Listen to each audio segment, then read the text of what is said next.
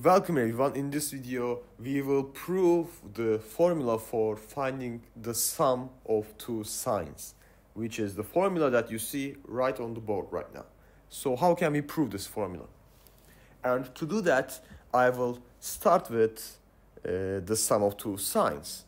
And as the arguments, I will have, for the first sine, I will have alpha plus beta,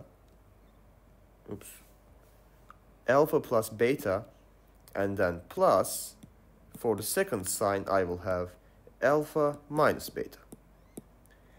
And you might be wondering how these two are connected. How can we arrive at the desired equation? Well, I think it is it can be best understood by seeing it. Me talking about it wouldn't do a lot of good, I believe. So let's just do some calculations, expand these two terms, and you will understand what is going to happen by the end. So if we use the sine formula for finding, if we use the sine formula for finding the sum of two angles, for the first term we get sine of alpha times cosine of beta plus cosine of alpha times sine of beta. This was our first term, and then we have a plus here. Well, yeah, okay, let's keep it a plus. We have a plus there, and we have sine of alpha times cosine of beta minus cosine of alpha times sine of beta. We can make some simplifications. For example, we see that these cosine of alpha times sine of beta terms cancel. So we get 2 sine of alpha times cosine of beta. And well, now we will make two definitions. We will define alpha as x plus y divided by 2, and we will define beta as x minus y divided by 2. And perhaps you are seeing where we are going with this. And let me write beta a bit nicer.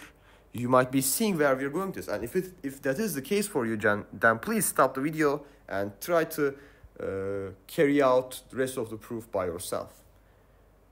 Okay, so if you continued or didn't stop at all, that is fine as well. We get 2 sine of x plus y divided by 2. I am just substituting for alpha and beta, and then times cosine of x minus y divided by 2. So this thing in the box is equal to this sum. And let's also substitute for alpha and beta in terms of x and y and see what we get.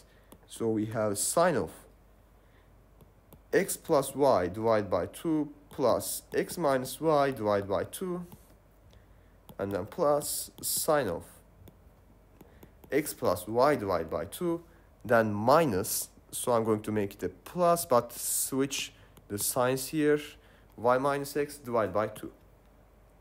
This will be equal to sine of, well, these y's cancel, we have 2x divided by 2, we have x, then plus this, well, what cancels, let's see, this x and this x cancels, we have y over 2 plus y over 2, then this is 2y over 2, which is just y, so we have sine of y, which means this part is equal to sine of x plus sine of y, and we showed that it is equal to this as well, which is, if you look at our original formula, is exactly what we wanted to show. So we actually concluded our proof here. This is a very, very useful formula, I believe, and it comes a lot when you are trying to solve problems in physics, or just you have a complicated looking equation in math. It can really simplify things I hope you found this video helpful. If you have any questions or suggestions, please write them in the comment section. I hope to see you in another video. Until then, take care.